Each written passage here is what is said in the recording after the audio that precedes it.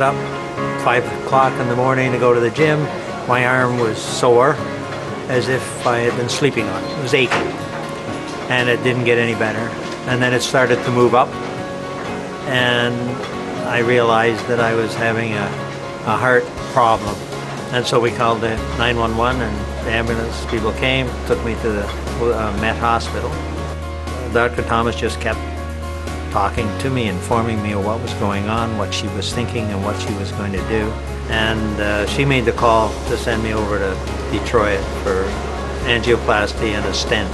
And the physician over there, on 3 different occasions, he indicated to me that Dr. Thomas should be commended for the call, because it was difficult to pick up.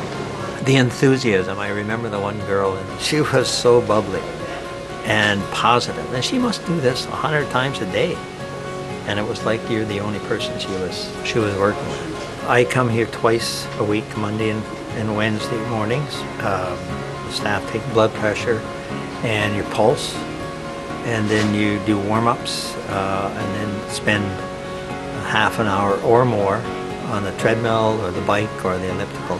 They got a nutrition person here that is so enthusiastic.